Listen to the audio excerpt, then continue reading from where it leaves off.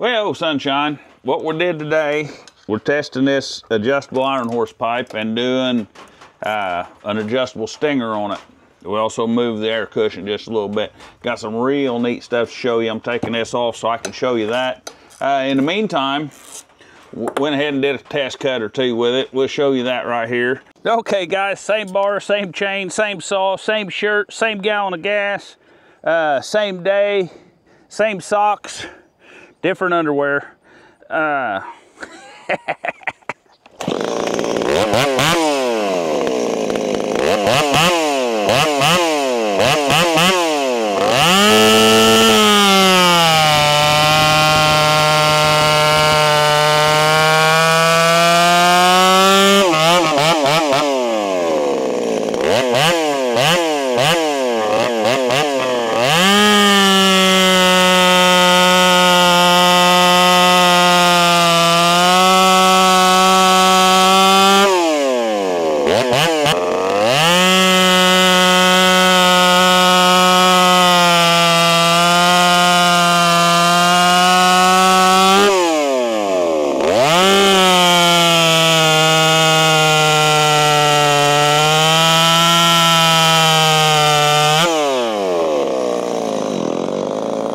We're running the 3A7 on there, guys. She'll chooch. Why, she'll cut her so thin, you got to use carbon paper to throw them in the stove. They only got one side to them. We've done some dyno runs. Maybe it's about time to show an old dyno run of where we're at versus where we started from. Never hurts to remember where we come from. Stock aftermarket big bore, we was at 2.96 peak horsepower down here at 9,406 RPMs. We're up to 4.6 horsepower at 10,467. So we've gained over 1,000 RPMs and over, for quick dirty math, round this up to 3 and that down to 4.5, we've gained 50% increase in horsepower and 1,000 RPMs. So that ain't too shabby. We gained right at 0.9, I guess it'd be exactly 0.9 foot-pounds of torque. So we gained almost 50% of torque too. So we're on the right path. We've done quite a bit to this saw. All of them little gains, but boy, they sure add up, don't they? Maybe try to show a test cut of where we're at from approximate where we started from. I don't know how old I got test cuts, but we'll see what we can do there. It's probably time for a test cut or two on the old Stihl 026 we've been working on. Same log, same chain, same bar, same saw, same gas. Same day, same clothes. What else can I lie to you about? Oh, that's about it. Let's run a cut down through this log. See if we're gaining anything over. See if we're gaining anything over where we was at just shortly after stock.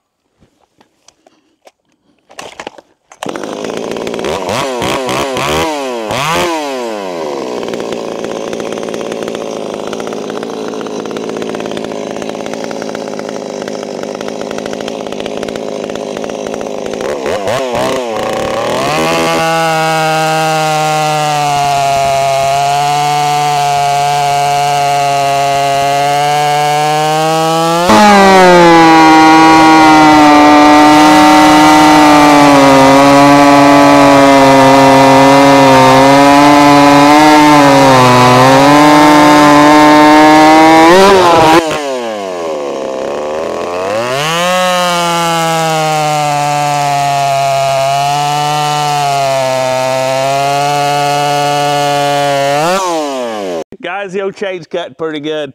That's 3/8 7-pin old dead dry oak. She wants to split out bad. I want to show you some neat stuff inside this Ironhorse pipe, and I want to give you a quick talking to. Yeah, I'm gonna give you a quick talking to about that.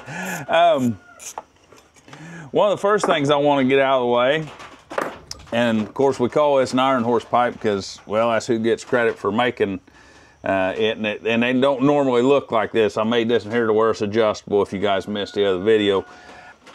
Ironhorse, old Harvey, he designed this pipe not necessarily thinking it was the best, or not saying you can't build something better, but he's a guy that wants us all to work on our own saws, right? He wants to show us stuff. And this pipe's no exception to that rule. He built a pipe or designed a pipe or whatever that worked, that basically anybody with just a modicum of tools can build. If you got a welder and a little bit of patience, or a torch and brazen or whatever, if you can glue if you can glue 2 pieces of pipe together and cut out a flange and glue that on there, you can build one. And don't get me wrong, there's a little bit, you gotta get that angle right so it'll fit in here. You don't want it sticking out here too far where you can't work with it. But, yeah, and he's told us some general guidelines for how to build it for a 70cc saw. We all know that.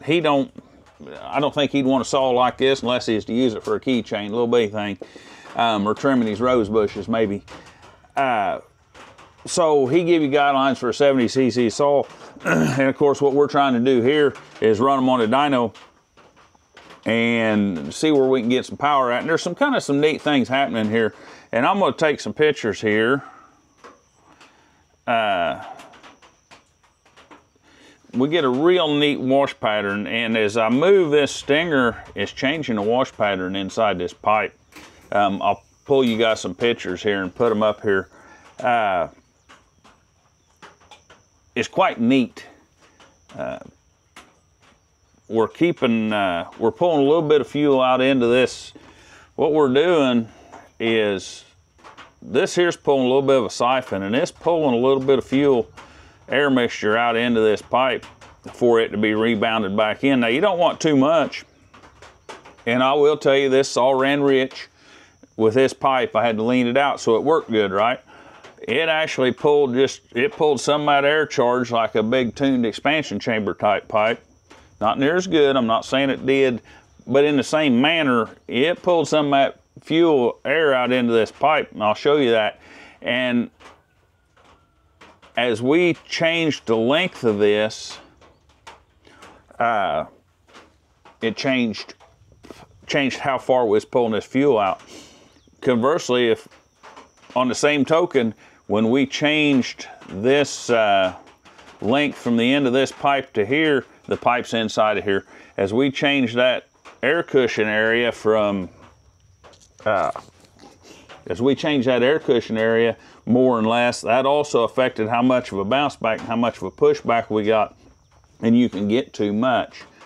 There's a lot to be said for reducing the volume of what comes out of here and forcing it out, so that basically you got very little exhaust. If you got a great big old can, it's full of exhaust and got a little bit of intake coming out of it, and you can't keep it all lined up in a row. You get this to where it'll force that exhaust out. Yeah, we probably got a little bit more back pressure than what's optimum, but the gains of having that more back pressure is the fact that we ain't getting this fuel and air charge so mixed up. Your sonic waves will go through that hotter gas and push that cooler, denser air charge back in better.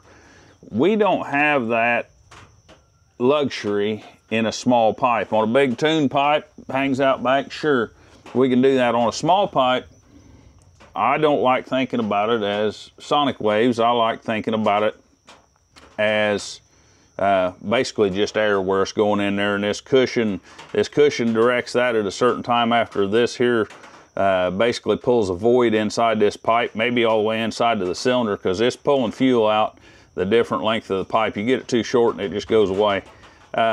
So we're pulling just a little bit of fuel out. We adjust this in and out on the dyno, of course, but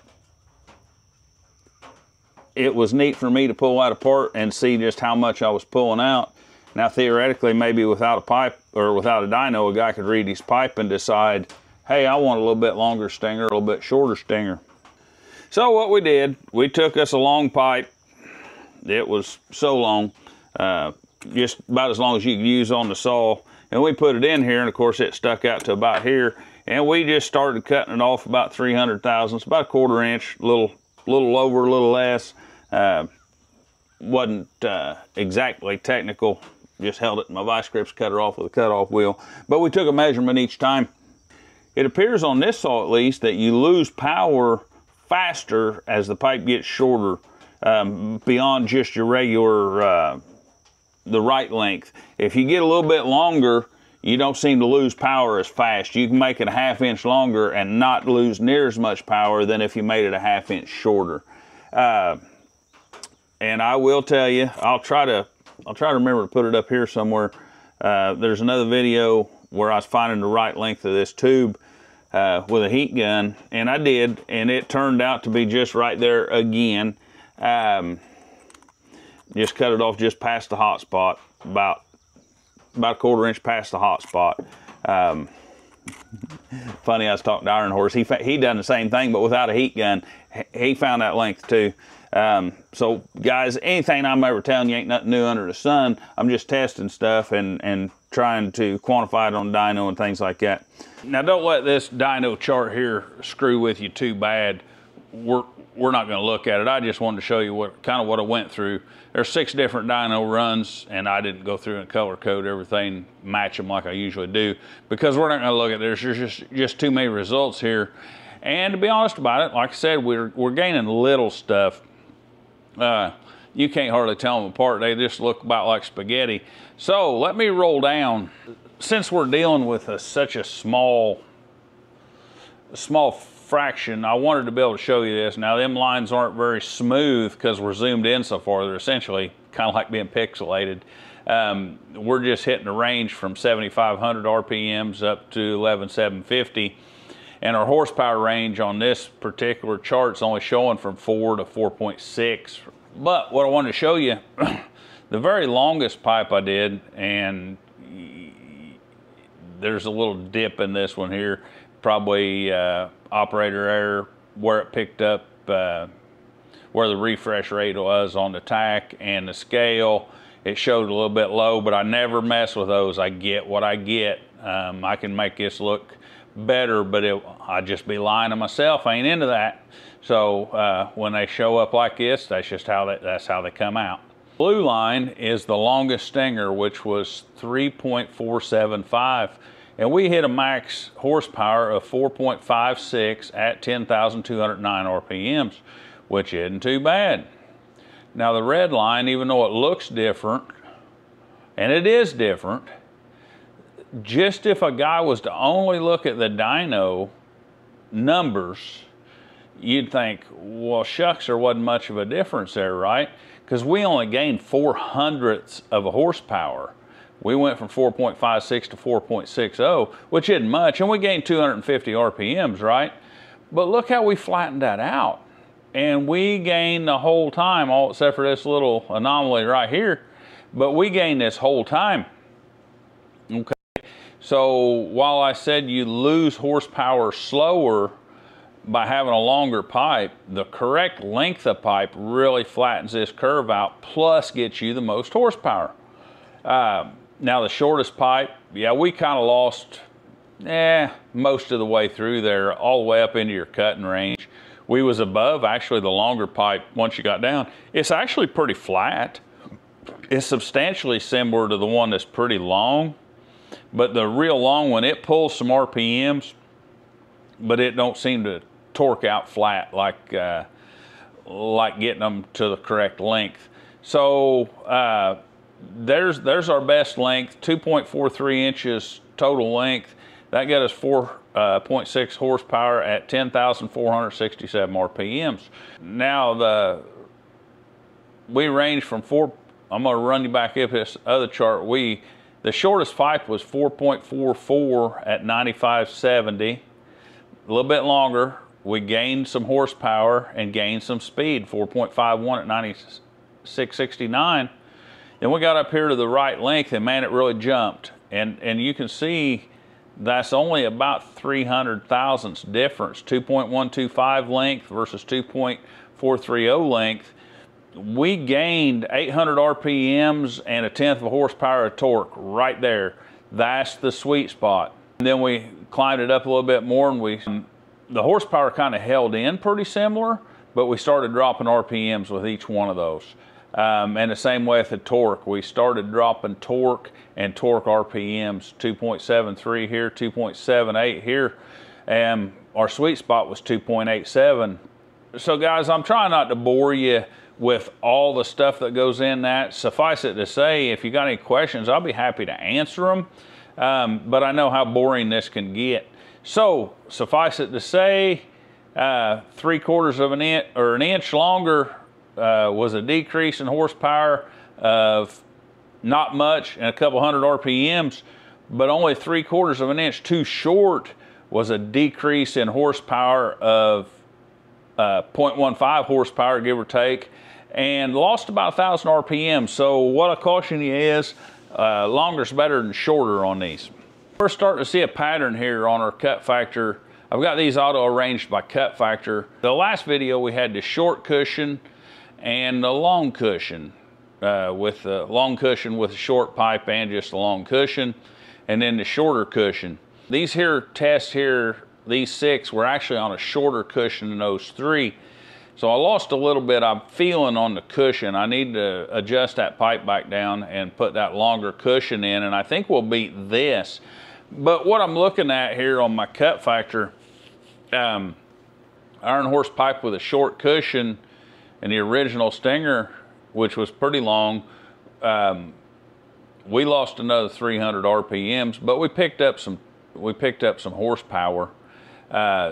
So I think you guys, if you don't have a dyno, and I get most of us don't, I think a guy needs to get ready to learn to read that pipe, like I showed you in those earlier things, because we're just gaining up hundredths here, and I think a guy could gain that by paying attention to reading on his pipe, just like you would reading on his spark plug. Guys, I hope you enjoyed this video. It'll be kind of short. If I earned it, give her to old Hitchhiker there. If I didn't, give her to old Julius Caesar. Consider subscribing if you want. We got some stuff coming up. We got to pull the top off that cylinder. That'll probably be next, because we adjusted the top of that piston to get us a better burn, and we did get a better burn. As a matter of fact, I've tested a couple more things since this video, and that better burn changed more than just the burn. I haven't took the cylinder off to look at the burn, but we've changed some more stuff that if I'd thought about it long enough, it should have changed it, but I never gave it a thought. We got a carburetor and air filter kind of built to mod this out over factory, because like I say, the factory air cleaner is just kind of crud on them. I want to try something else here, see if we can gain a little bit of horsepower there. And guys, we're always just messing around. We're probably to about the end of this saw, getting ready to pull up something else. I'm thinking a 361 or an MS 440, and I'm leaning towards like a 361. I don't want to go with Strato saw. Let me know what you guys like me to see build next, for just basically a test mule that just stays. Yeah, we can cut wood with it, but it's going to be a test mule for this bench to just try just one thing after another. Ruin cases if that's what we need to do. Play with crankshafts, cylinders, offset like we did on this one. Just a multitude of things we're learning. And let me know. I'm venturing towards a MS, like I say, like a 361 clone saw. Just because it's a little bit smaller than like a 440. And I've got a 440 anyway. Let me know what you guys think. That's kind of what I'm leaning towards. So, guys, appreciate her. See you on the next one.